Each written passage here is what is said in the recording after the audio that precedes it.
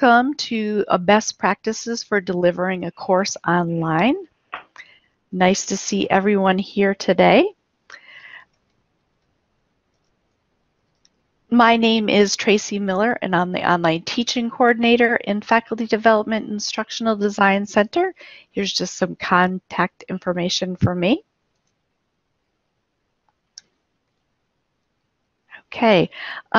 Matt, I see you have, you might just have turned your microphone off. Just giving you the fair warning that we might be able to hear you. Okay, my workshop objectives for this afternoon is to come up with some practical strategies on how you might communicate with your students, how you might grade your students' work online, and then different ways you can support your online students. So hopefully I accomplished that today. In these workshops, what I often bring up first is this sort of online quality pie. There's a lot of different things that make up quality in an online course.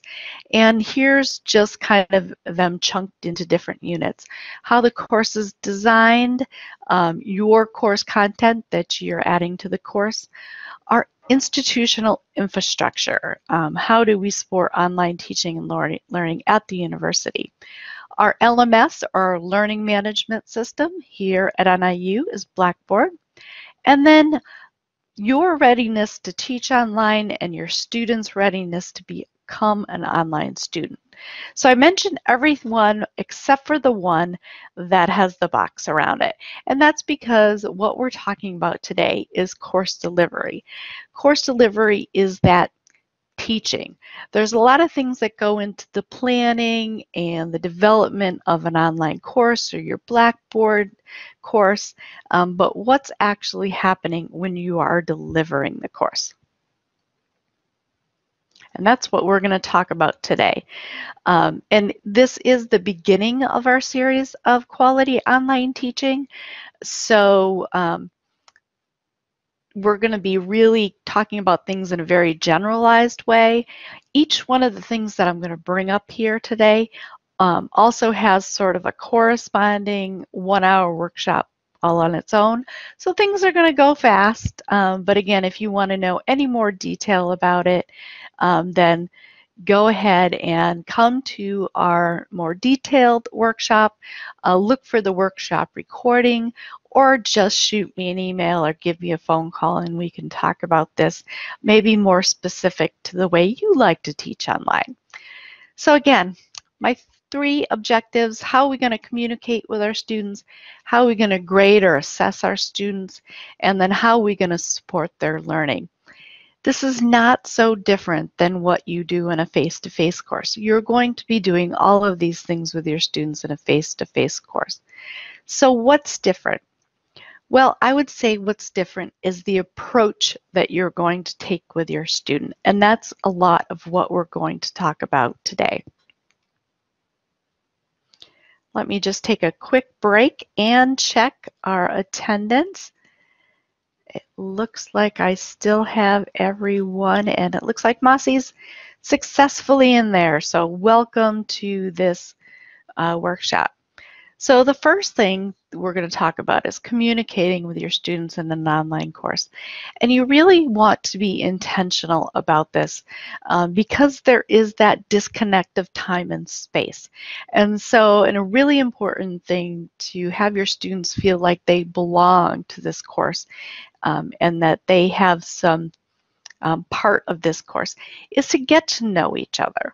So let's think about a little bit deeper about why we need to get to know each other.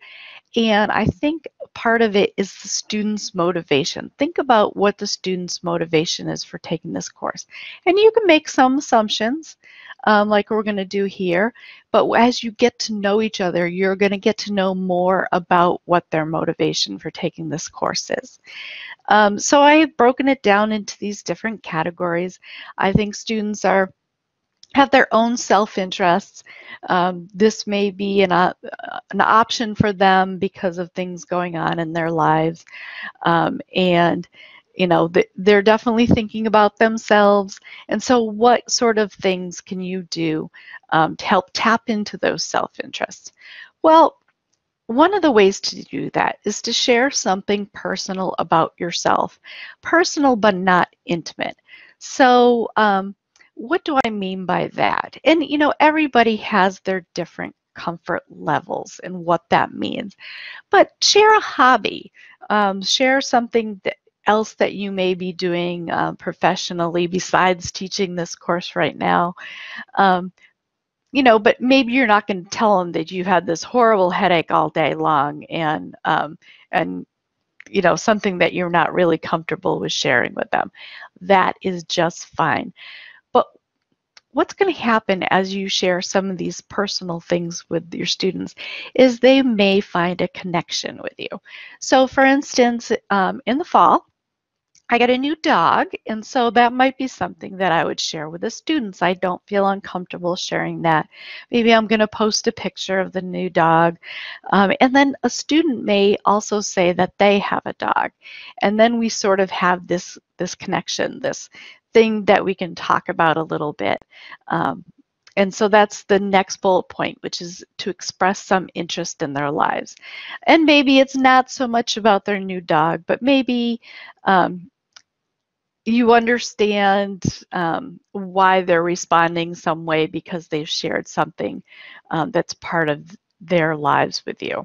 And you can kind of tap into that. I use that a lot. Actually, I have my students do a reflective journal each week.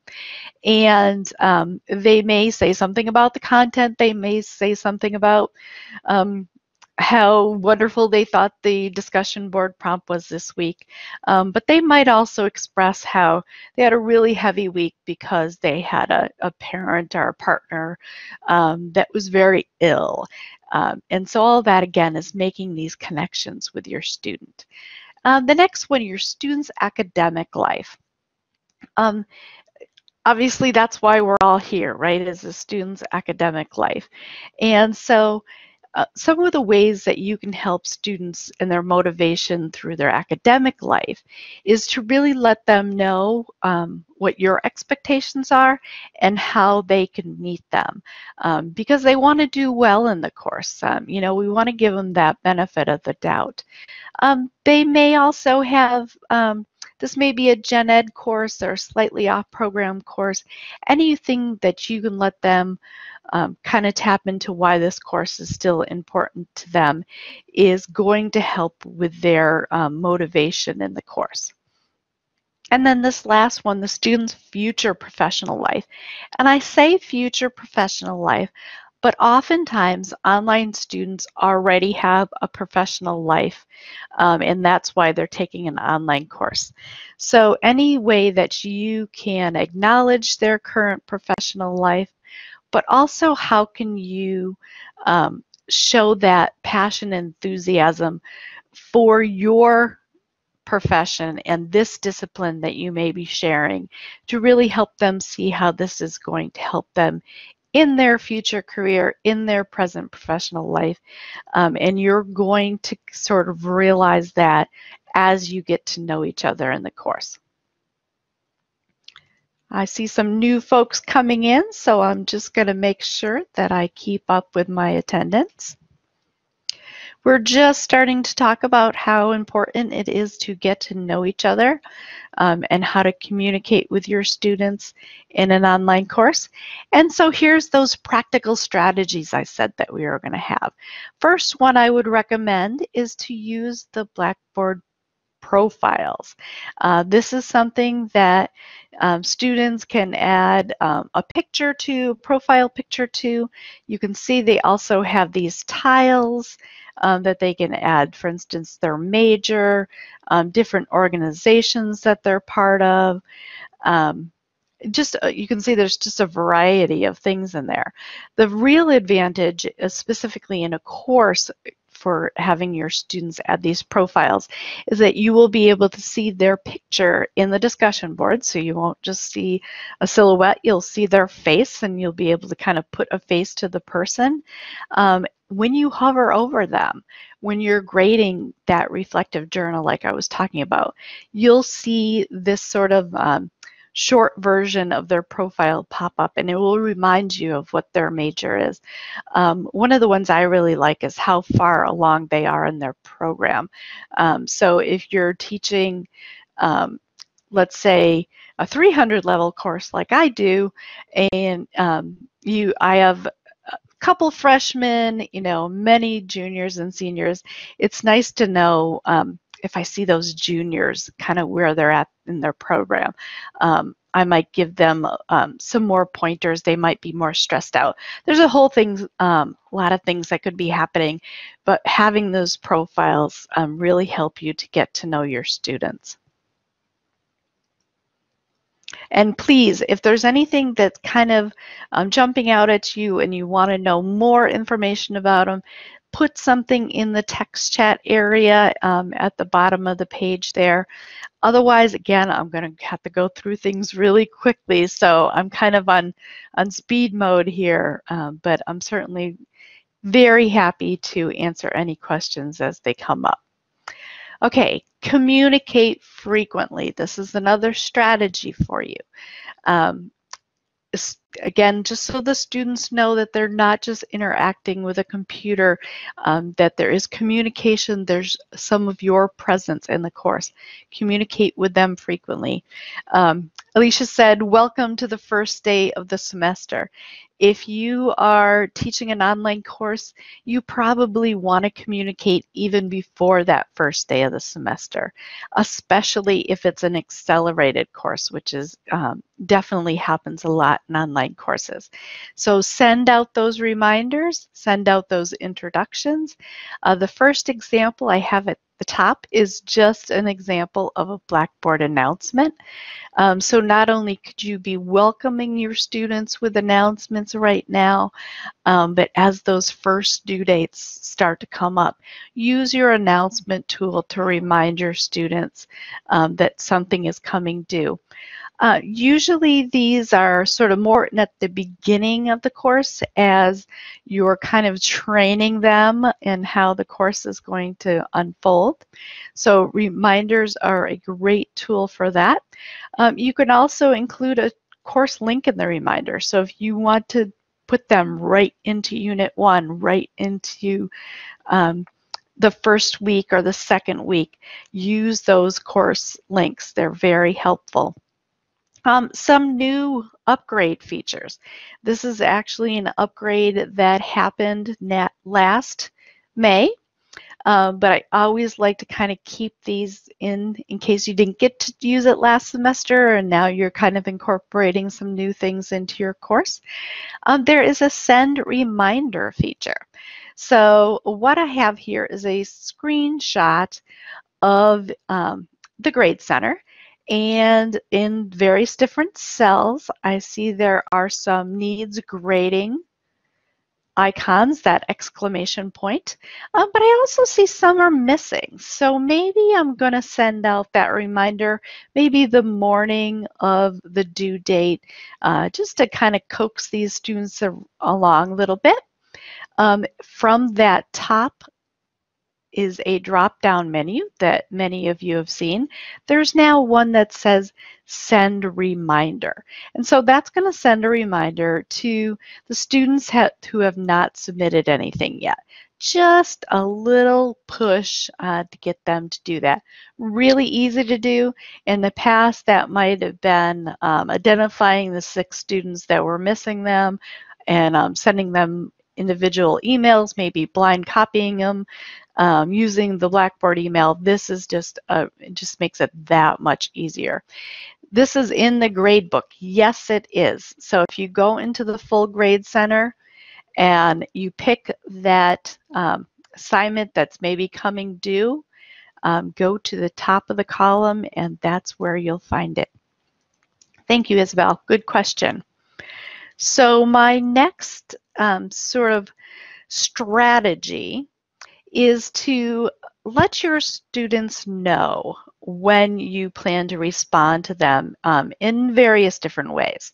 So I have added to my instructor page my communication expectations, and I specifically said how often I will be posting to the question and answer discussion forum, and how soon they can expect a response from me. And then I've also let them know that if they have a more private question, they can get a hold of me through email, and that I will do my best to respond within 24 hours. At the top, I do recommend responding within 24 to 48 hours. That's just kind of a general standard. You may have other communication expectations. If you are less likely to respond during the day, if you're more likely to respond during the day, if you do like to hold off responses over the weekend, whatever it is that fits you, the important part is that you're letting them know what that is. Also, with the 24 to 48 hours, that may need to be ramped up if the course is shorter, or you maybe can spread it out a little bit if you are working with a 16-week course. But the important part is to let them know when you're going to respond, and then really commit to doing that. Hold them off. If they're emailing you at 3 o'clock in the morning, don't feel obligated to be checking on that kind of thing. Remind them that in the morning, remind them that you have 24 hours to get back to them, that perhaps their question could be asked in the discussion board, help forum, and other students might be able to respond to them. Use media. This is just another idea. So if you do a welcome announcement every week and use the Blackboard announcements, that is wonderful. That is fine. This is just a different way that you can kind of connect with your students, and that's using a video. And now this is a screenshot of me doing one of my welcome videos, and just sitting in my office like I am today. And you can use YouTube, you can use the Medial video server here on campus, you can use your cell phone. My introductions to the week and even to the course, I script them out. I create a transcript of them for the students, but I keep them pretty informal. I don't take myself too seriously with them. I think it makes me a little bit more human and help me connect with the students a little bit more. Can you just use an audio announcement? If you used an audio announcement, you could use some kind of audio captioning tool, or you could, I'm trying to think of the right tool. If you have any kind of podcasting tool or something like that, Audacity, exactly, you could do that. It doesn't necessarily have to be a video, because I know a lot of us can be uncomfortable with that, or maybe we know we need to get an announcement out and we've got a pile of laundry behind us. Or you could upload the announcement, or you upload in the announcement page. Yeah, the announcement, I think what you would probably use as a link to something that you've created some kind of audio for. So Sarah asks, so if you do an audio announcement or video announcement or audio, do you offer a transcript for accessibility purposes? Yes, absolutely. It is actually required for any video that you create for students with hearing disabilities. So you would need to create a transcript. You would need to create closed captioning if it was something that was that the students needed to see that, like a step-by-step instruction. If it was more informational, like an announcement, then a transcript would be fine. I use YouTube actually to do my transcriptions, and that also keeps it really short for me. It reminds me to keep my welcome announcements really short. It's also why I start with a script. Sometimes the script, I go off script, but at least if I start with that script, I just need to make a few little tweaks for the transcription. Definitely reach out to us if anyone wants to know more about how to add transcriptions to their audios. But that is an entire workshop on its own. Every time I do this workshop, and if you've already been a part of it, I try to add new things as they kind of become available to me. So this is a new one. Last week we had Tom Tobin here in faculty development to do a universal design workshop for our Teaching Effectiveness Institute. But I also had a chance to see him do a recent webinar, and the research that he's been doing on how often you should be communicating and interacting with your students in a discussion board. They've been doing research on this. It really hasn't even fully been published, but they've been doing the research behind it. Says that faculty should participate in discussion boards about 10% of the time. That is sort of the sweet spot.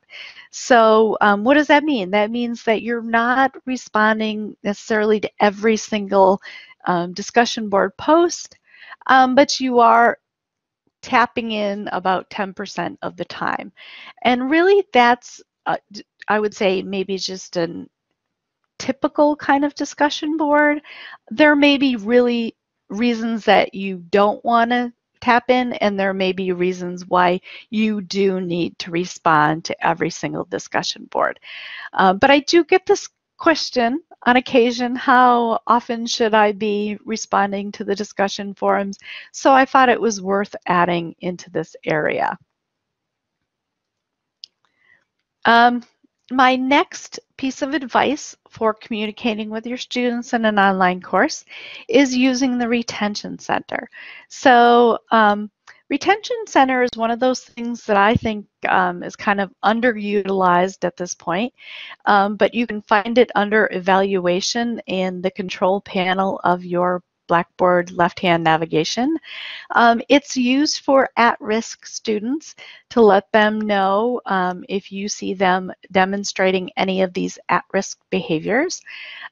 So it is sort of an assessment tool, but I really like to use it here for a communication tool, because again, if you see students in this at-risk table and you want to communicate with them in a timely manner, using your Retention Center is a really good tool for that. It might be something that you're already using for students that you're noticing in the Grade Center that they're really falling behind. This Grade Center, or Retention Center, is capturing a lot of that information that can kind of distill that information down for you. So again, Retention Center is an hour-long workshop, but just bringing it down to the basics here. It's looking for students that have missed deadlines, if their grades are below a certain class average, their overall activity in the course, and how often they've accessed the course. And so in this case, Leonardo here has really triggered a few alerts. So if I want to notify him and kind of maybe suggest a conference call or some sort of intervention, I can just click on this notify button at the top, and it will send them an email. And there's a default message in there. I usually personalize the default message a little bit, again, with that suggested intervention in there. very similar to sending them out an email. The benefit to this one is you're going to have this notification history at the bottom. So that's your reminder that you may have already reached out to Leonardo. Maybe it's time to reach out again, or maybe it's just sort of that tracking information that you have reached out to this student maybe several times and they don't seem to be re-engaging in the course. So I definitely like to use the Retention Center for that communications tool for that at-risk student. So I am going to switch gears. We're going to talk about grading a little bit. But I do want to pause for a minute to see if anyone has any questions. Just add them to the text chat area. If you did come into the course a little bit later, you can access the text chat area by going to the bottom right hand of the page.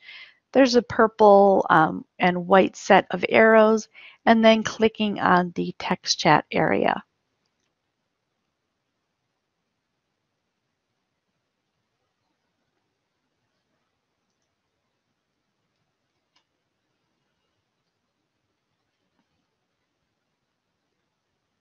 Okay, feel free to keep typing in there if you are with any of your comments or questions, but I will sort of move on in the interest of time.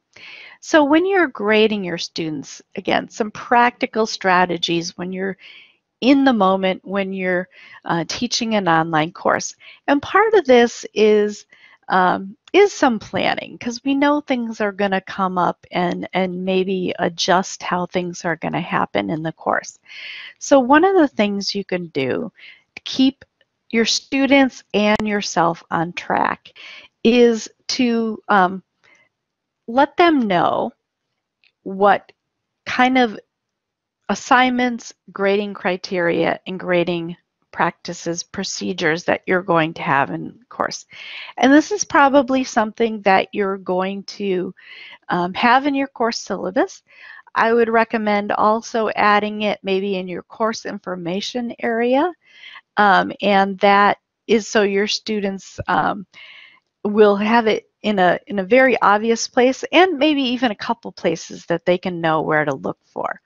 A really good way, though, to keep your students and yourself on track is to commit to and let your students know when they will receive feedback and grades from you. And by kind of adding it here, you are really committing to that. And we're going to talk a little bit more about strategies on how you determine how soon your feedback and your grades can be to the students. So in this case, I've told students that it will be posted within 3 days of the assignment due date. And I also tell them, so for most days, this is a Wednesday following the due date. I make most of my due dates on a Sunday. And so this has a couple different benefits. One is, you're going to have 3 days to grade. Hopefully they're not going to be bugging you the next day. You can kind of push them back and say, no, grading will be done in 3 days. So don't bug me yet. But then it's also your reminder that, you're going to kind of need to get these things done. This one in particular, my 3-day grading works because it happens right before the next due date. Thursdays, I usually have my students do their initial post to the discussion forum, and so they're going to benefit from any of my feedback before they get to sort of the next due date. So again, I said, how did I pick that date? How are we going to pace ourselves? I pull out a calendar. I look at the course calendar and I look at my, my professional calendar and faculty development, and I'm really trying to make sure this is going to work for me. It also has to do with the due dates I pick. So, I seem to be able to work well with having a Sunday due date, having a couple days to grade. Again, I like it before that initial post on Thursday. If it makes sense for you to have a Friday due date because you really like to do your grading over the weekend. That's what's going to work for you, and kind of pulling out that calendar is going to help you plan that out. If there's a big paper coming up and you know that big paper is going to take you know, a week to grade, notice that on that calendar, change your due date, change your grading practice that's going to work for kind of that big paper scenario. If there is anything else on your calendar, you're going to a conference, you know this major meetings coming up, again, look at that and see if that's going to work. Because we don't want you to get stressed out in the middle of the semester when things are happening and these things jump up at you. You're doing a little bit of planning in there. If something does come up suddenly that you're not expecting, let your students know that this week grading is going to take a little bit longer, and again, recommit to a new time frame. That's fine. It'll bring everybody's stress level down. Some new benefits, again, with some of the new upgrades that happened last May. One is the something that I see that comes across once in a while, but if you allow your students multiple attempts on an assignment or even a test, in the past, what you've seen if you go to needs grading is there are sort of all of their attempts there, and you just kind of need to click through them to get to that final one that you need to grade. Now you can actually change the setting to say either don't show the attempts that need to be graded, or show them. And there's different reasons why you might want either option. But I think one of the handy ones now is going to say, no, don't show all of the attempts. Only show me the attempts that are going to contribute to their grades. And that kind of cleans up your grading workflow a little bit. The other feature, love this one. I'm looking forward to hearing more from faculty about how this one's working for them. But you can now, when you upload an assignment, when a student uploads an assignment, you're going to see this submissions tag at the top. Success, your submission appears on this page. It's going to give them that peace of mind that when they hit submit, it worked correctly. It's also going to give you a number that can be looked into. The service desk might be able to trace it if somehow the dog ate the online homework, and that the students are encouraged to copy and save this number for proof. And that's a number also that you can use and look into to kind of track down what might have happened to the student's submission. So that might be a new part of your instructions to suggest that the students copy this submission number down in order to follow up with you if they find that they cannot find their submission afterwards. And again, just kind of proof tracking that a submission has been submitted, but also it might give them a pause if they're going to use the excuse that they submitted something and now it's gone. Keep their honesty up there. My next recommendation for grading is to use your Blackboard interactive rubrics. And if you come to any of our rubric workshops here in faculty development, we really suggest you use the interactive rubrics. Yes, they are work up front, but then you can use them over and over again or slightly adjust them, but they make grading so much easier. Not only do you make grading easier, but they're a quick feedback mechanism. So if there's something that students maybe are not meeting expectations, it's really easy to kind of just click on this bubble, and you're giving them some quick feedback without sort of having to write up all this feedback into an email, into their grading feedback. You're just kind of letting them know quickly how they did not meet your expectations. And then if you do just want to be a little bit more personalized, a little bit more specific, it's so easy to add that feedback into any of these components of the interactive rubric. But there was a new upgrade. I don't know if I'd call it an upgrade. It was a bug that was in the system forever and was really annoying. You were unable to export rubrics. And that's a lot of times what we want to do from course to course. We could use a course copy, but then we were sort of pulling in all this content that maybe we didn't want. Maybe we were borrowing a colleague's rubric. So the exporting rubric feature now works. So you'll see that in your rubrics that there's an export and an import feature. Exports it, I think, as a zip folder. Again, you can share it with colleagues if you've always loved their rubric and you wanted to use it. So we're excited that this exporting and importing of rubric feature now works. Make it a lot easier for all of us. My next best practice, my next sort of suggestion strategy is to save common feedback phrases.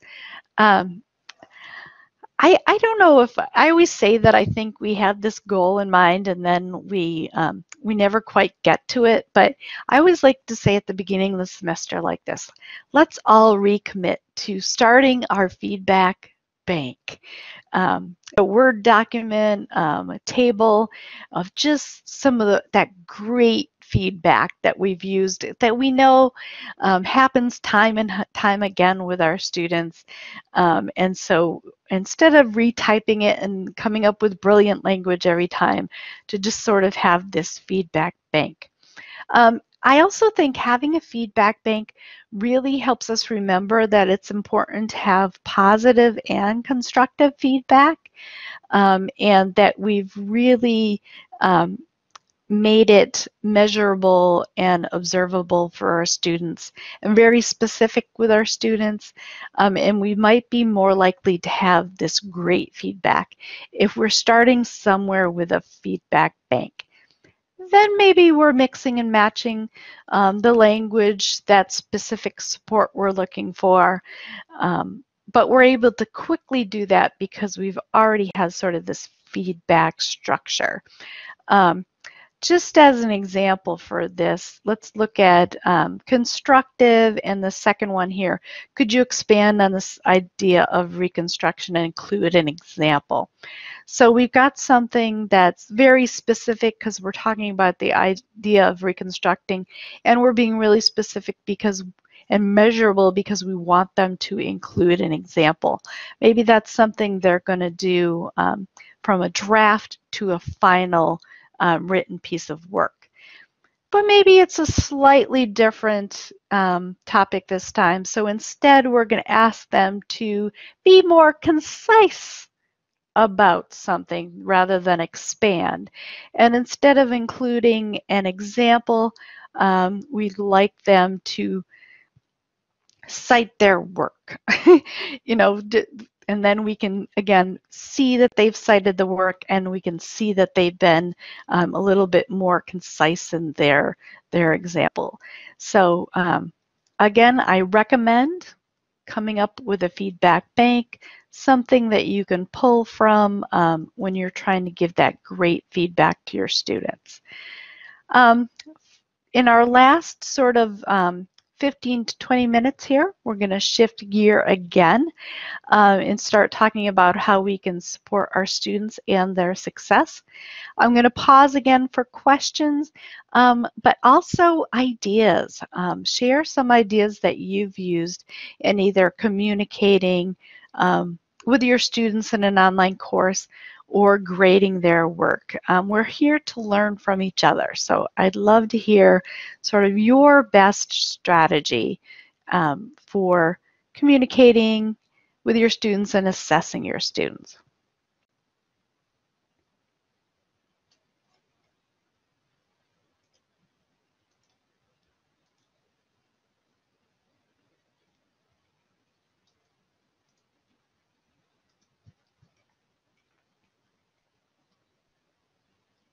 And again, keep typing in as you'd like, but I will move on to supporting your students. Oh, okay. Sarah said, I found the rubrics really helpful for face-to-face courses also.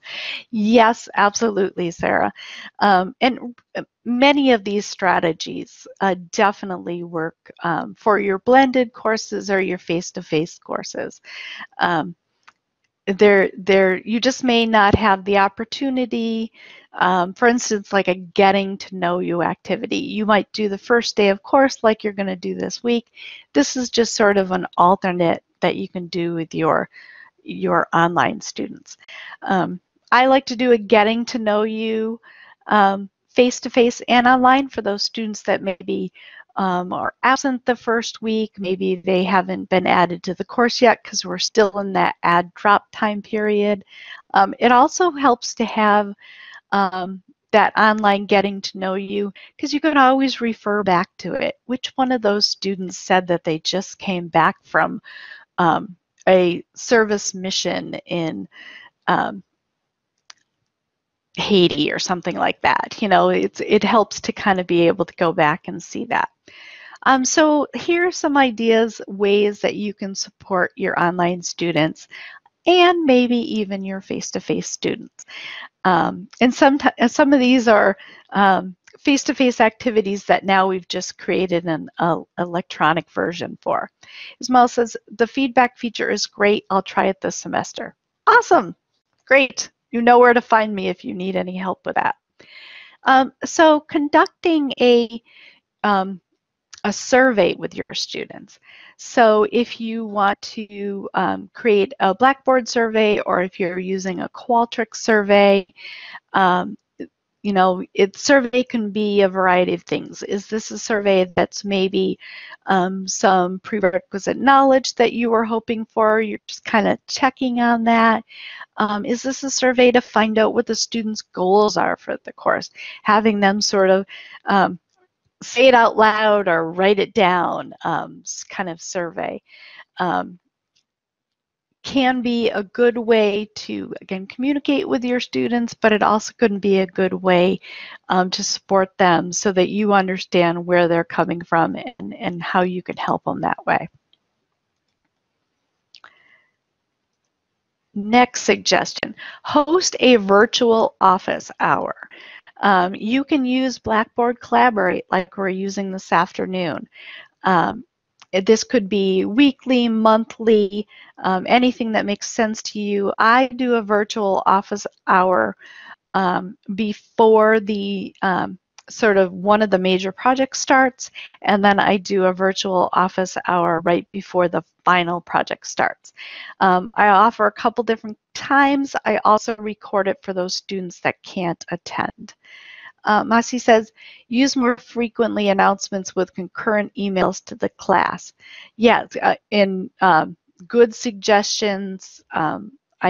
The frequency of the communication, I think, is really important. Definitely a good point. So the virtual office hours can be scheduled. I let the students know at the beginning of the semester when I plan on having them. I also send out reminders. If a student reaches out to me and has specific needs, I can also use Blackboard Collaborate Ultra to do a just-in-time intervention type of office hour. So that works really well for that.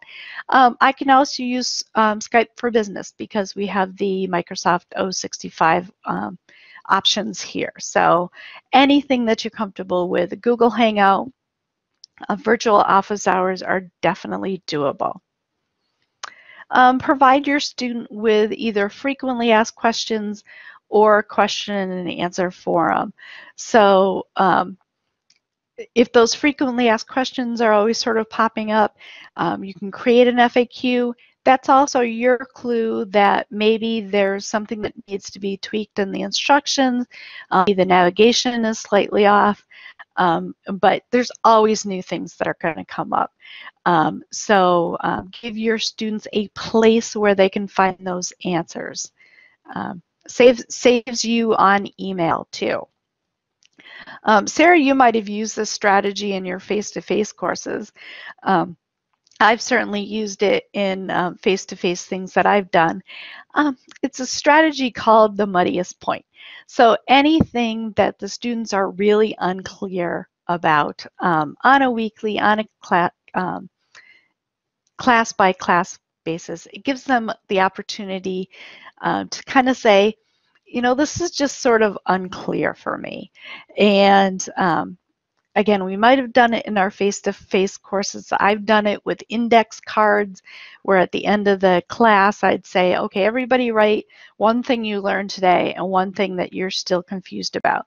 This is just a way of doing that activity, but in an online course. It could be a reflective journal that we were talking about. It could be a discussion board.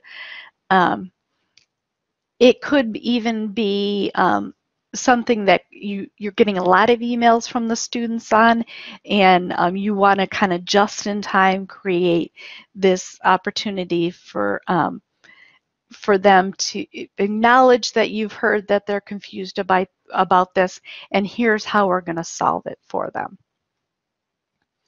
There's other types of activities, think, pair, share. If you want to create something where you want the students to partner off, have a little bit more of a private discussion, and then share out what they've learned, there are different ways to do these strategies with your online students. A very easy strategy, though, is to remember your support units here at NIU and then refer your students to them. So I'm going to start adding some into the text chat area. And this is just simply adding a link to these into your Blackboard course, but maybe also having them handy in case you notice a student is struggling somehow with something. The first one is the Do-It service desk. So if they have any technology questions, send them to the service desk first. They have more hours available, and they definitely can help with those techie questions that may be more difficult for you. Let's send you a couple more. This is a really good one. We were talking about accessibility earlier. You want to add that accessibility statement in your syllabus in your course, but also provide your students with a link to the Disability Resource Center. That way, those students that maybe have not disclosed to you or to the Disability Center may find those services now and they can get the help they need. Here is another one. Some services, academic services that are available to your students that they may not be aware of. We're getting more and more services that are directly related for online students, but a lot of the services we already have some of those online options. One of them is the Writing Center. So if you've noticed that your students really aren't at the writing level that they should be, the Writing Center is now using Google Hangouts to have virtual writing tutoring sessions. So that might be a really good one to give to your students if they're struggling with that, and you can again use your resources we have at the university. Here's another one. If any of your students are struggling with their gender or sexuality and you feel like it may be something that would really help them be successful, let them know about the different resource centers that are around campus. And then finally, another idea, and I'm hoping you're thinking of other ideas, knowing what you know about your students, is career services. Career services can be helpful with those online students that are looking to change careers, professions, or maybe advance in their own current profession. Lot of ideas that you may add to your course again in the design, but as you are delivering the course, you may find these needs. Just remember that it'll help you and your students to be able to provide them with these support units that we already have available here on campus. Well, we're sliding into the last 7 minutes or so of the workshop. So here are some best practices. Didn't quite fit perfectly into any certain category, so I just want to kind of call them out for you. Remember to use your student preview mode. If there's any question that your students can't seem to find something, don't seem to see something, go ahead and use your preview mode. And you know, not only can you view the course as a student using student preview mode, but you can actually submit work. So if you want to see what it looks like from the student's perspective and then go back in instructor mode and try to grade your work, you can go ahead and toggle back and forth with that. Another great suggestion is to reverse the order of your course. So if your course right now is designed to be Unit 1 through 16, go ahead and flip those folders around. That way the content, the most recent content is appearing up at the top. May really help you and your students in kind of looking for what they should be working on right now. Remember to set availability and time and date restrictions and due dates. So again, if you haven't already done that, go ahead and start doing that. And these are things that can be edited, the date and time restrictions, probably more often than not. So if there's anything that you need to kind of stretch or collapse in, go ahead and kind of set those availability dates up for you and your students. Enable grading for the discussion forums. That's just one of those things that folks forget to do. If they're doing a content-heavy discussion forum, click that button that says Enable Grading. It saves you a ton of time in your grading workflow because you're going to see all of the posts by a certain student in one area and you'll be able to grade it right from there, rather than kind of combing through discussion forums, making sure that student did their initial post and their 2 follow-up posts. It just really helps the workflow to click that button. And then finally, to model the behaviors you want out of your student.